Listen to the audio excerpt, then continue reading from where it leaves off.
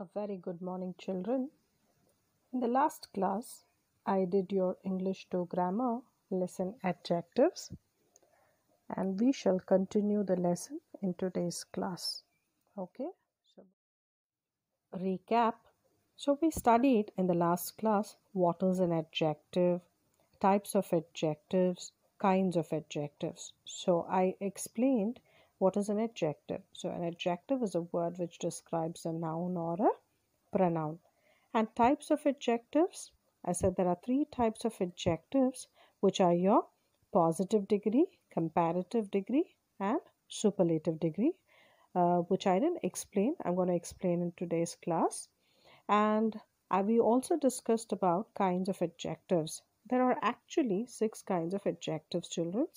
Adjective of quality, adjective of quantity, adjective of number. Yes, so I explained adjective of quality. It refers to the kind, degree, or quality of something.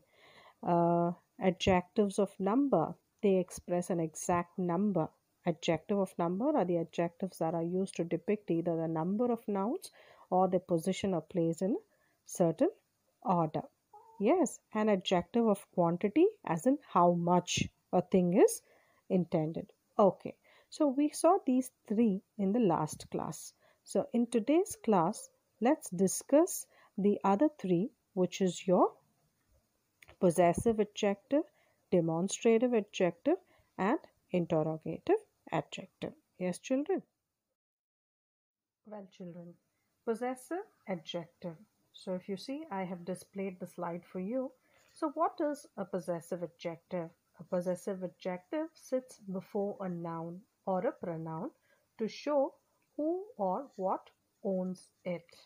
Okay, sits before andre it is before a noun or a pronoun. Okay, so words like, what kind of a words that we use in possessive adjectives? Words like my, your, his, her, its, our, their, and whose. Basically showing the ownership is called your possessive adjective. If you see examples, she likes your hat. The hat belongs to you and she likes your hat. Our bird is noisy. Whose bird? Our bird. They have a car. Who have a car? They have a car. So basically, possessive adjective is nothing but showing ownership. Okay, and it is used before a noun or a pronoun to show who owns it or whose it is. Yes, children? The next one, demonstrative adjective.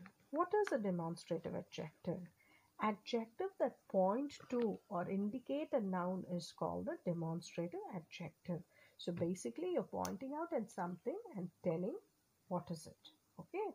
So adjective that point to or indicate a noun is called the demonstrative adjective.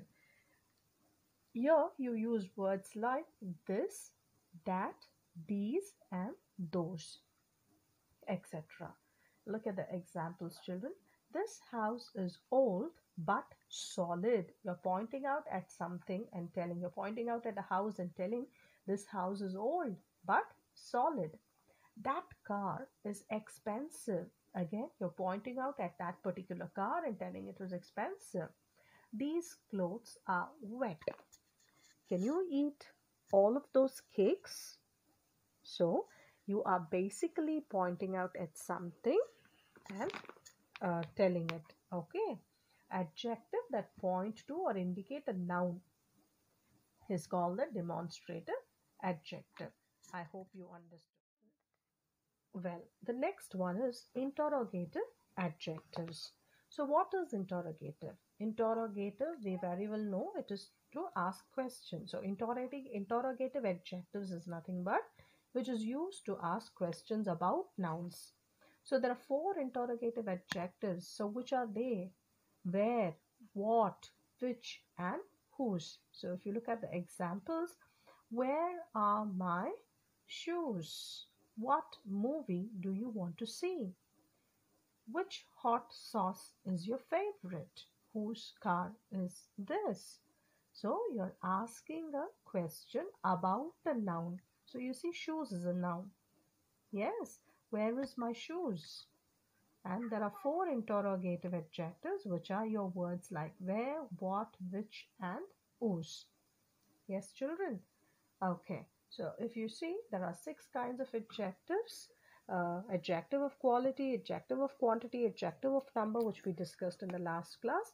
And in today's class, I've explained you demonstrative adjective, possessive adjective, and interrogative adjective. Well, children, the next topic that we're going to discuss is types of adjectives. It is also called as forms or types of adjectives. If you see, I have displayed the slide for you. Most adjectives have three different forms. Okay, so adjectives have three different forms. So the first one, like I told you, there are three types: positive, comparative, superlative. Positive is the simple form of the adjective. Here we give a simple description of a noun. So it can be words like happy, pretty, heavy, etc. Okay, comparative degree is used when we compare two things. So we are comparing between two things. Here we use the word than. Yes, than is used with a comparative degree. So we say, I'll tell you, if it is a positive degree, let's take this as an example. Raju. Raju is a good boy. So simple description about Raju. We are describing Raju to say he's a good boy. If you are comparing it, you are going to compare between two things. So we say here, Raju is better than Ramu. So than, the word than is used. Okay. And superlative degree is used when we compare more than two things. And the always comes before the superlative degree. So here again, Raju is a good boy, which is a simple description. Good boy is a positive degree. Raju is better than Ramu. Comparing between Raju and Ramu. So Raju is better than Ramu. You use the word the. Again, Raju is the best. So there is no comparison beyond that. You're comparing more than two, and there's no comparison beyond that. So the word the always comes before the superlative degree, children. Okay, so I repeat, types of adjectives. Mostly there are three types of adjectives: positive, comparative, superlative. Positive is the simple description, whereas a comparative degree, you're comparing between two things. And superlative degree, it is comparing more than two things, and the always comes before a superlative degree. So look at the slide here. Positive degree, simple form of the adjective. Example, happy, pretty, heavy, etc. Whereas comparative degree is used when we compare two things. Than is used with a comparative degree. Example, happy has become happier, pretty has become prettier, heavy has become heavier. Whereas a superlative degree, it is used when we compare more than two things. The always comes before the superlative degree. So happier has become happiest, prettier has become prettiest, heavier has become heaviest. Got it, children? Okay. Well, another topic that we're going to discuss is, children, difference between a suffix and a prefix. So, what is a suffix? You would have studied this last year if you remember. Suffix is a letter or letters that are added at the end of a word to form a new word. Say some word is given and you're going to add, okay, add another letter or letters to the end of that given word to form a new word. Okay, and that is a suffix. The suffix causes a spelling change to the original word. So, whatever the word is given, by adding a letter, one or two letter at the end of it, you're actually, what are you doing? Changing the spelling. Okay, look at the word there. Quick, you have added ly, quickly. Argue, you've added ment, it's becoming argument. Sad, sadness. Taste, tasty.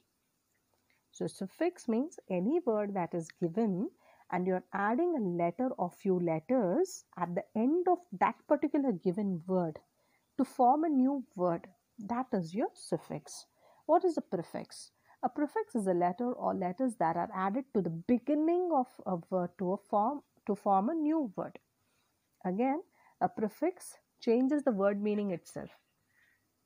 So, example, there is a word which is given and you are adding a letter or two before that given word, which will actually change the word meaning only. You see, lucky is the word given. By adding un before that lucky, it is unlucky. Lucky is something, a luck. Unlucky is something bad. So what is it doing? It's giving entirely a opposite meaning. Okay, so a prefix changes the meaning of the word itself. It is a small topic that I just wanted to tell you or show you the difference between suffix and prefix, because we have main on this in your workbook exercise. So that is what I thought I will just tell you what it is. So keep this in mind. Suffix means you're adding a letter or letters at the end of the given word, whereas a prefix means you're adding a letter or letters before the given word. So in the prefix, when you add a word before the given word, the word meaning only will change. Okay, whereas in suffix, when you're adding a word after the given word, the spelling changes from the original word. Okay, children. Okay, children. So in today's class, we have discussed about your other three adjectives, which is your possessive adjective, demonstrative adjective, and interrogative adjectives. And I've also taught you about the types of adjectives. Three types of adjectives: positive, comparative, superlative degree. Yes, another thing that we discussed is difference between a suffix and a prefix. The next is your workbook exercise, children. I am going to send a PDF of your workbook exercise. Half of the PDF exercise half of the exercise PDF I've already sent. Another half I'm going to send today for your benefit. I'll send the full lesson adjectives workbook exercise PDF. You all can take down in your workbook. Okay, children. Another thing, with this I finished the class, but before I could leave, let me tell you, I hope all of you would have got your test portions in timetable. Yes, your English portions, you have lesson Wild Duck and lesson Starting Point. And you also have nouns, pronouns, adjectives. Yes, so Wild Duck is already done by Jayanti ma'am. Yes, children, Wild Duck is already done by Jayanti ma'am. And lesson Starting Point we did in the online class. When I started initially in the first week of September, I have done your lesson Starting Point. And then nouns, pronouns also was done by Jayanti ma'am. Adjectives I have finished today. So with this, I complete your test portions. Yes. So if you have any problem with the notes, if you haven't received the note, because the notes is also sent in the group. If any of you missed by chance your notes of these 5 lessons, you can always text me and I will send you the PDF. I'm repeating: Wild Duck is completed, Starting Point is completed, nouns is completed, pronouns is completed, and today I finished the adjectives lesson. Okay, and I'll send you the notes also, and it is already sent in the group. Okay, I know you guys are also in the other group which was originally formed, so you can always take down notes from there. But still, if you have any problem, you can always text me and I'll help you, children. Okay, I hope you understood this lesson adjective. If you have any doubt, again you can text me. Feel free. I'll clarify your doubt. Okay, well, thank you, children. Well, once again, thank you, children, and have a nice day. Bye. Well, once again, thank you, children.